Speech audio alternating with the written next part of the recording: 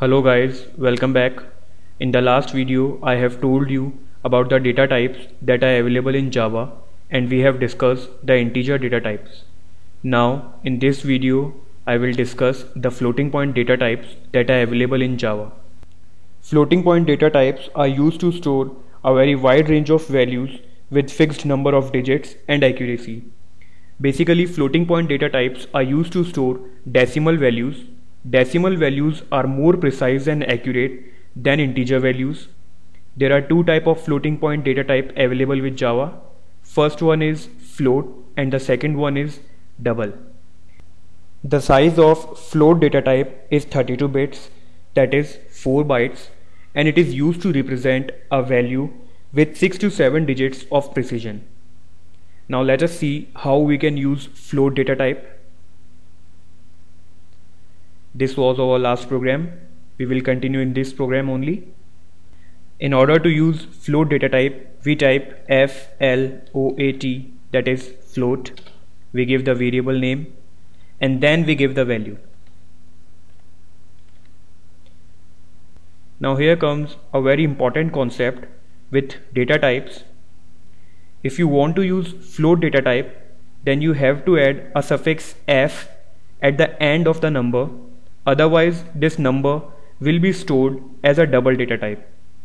If we will not add this f suffix at the end of this number, then this number will be stored as double data type, and on compiling the program, we will receive an error.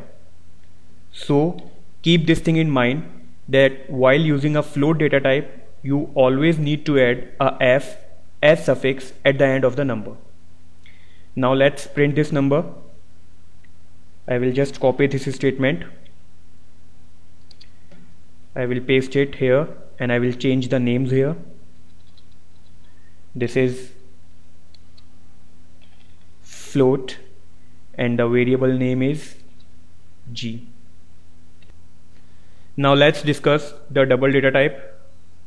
Double data type is of 64 bits, that is 8 bytes, and it is used to represent a value with 15 digits of precision. Now let's see how to use double data type. In order to use double data type, we simply type double, that is double. We give the variable name and then we give the value. Here we don't need to add any suffix f because by default all the values in floating point data type are stored as double. Now let's print this value. I will again copy this statement and I will paste it here. Just need to change the name of the variable. It is d, and here I need to write double. Now let's save our program again.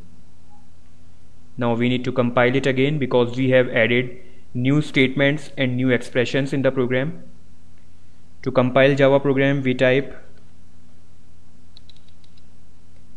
javac and the file name, that is demo data types .java. There you can see our program has compiled successfully.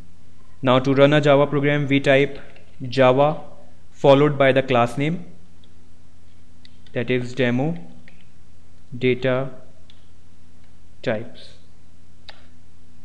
There you can see our program has compiled and executed successfully. That's all with this video. If you like my video, then please share it, subscribe it. Keep learning, keep rocking.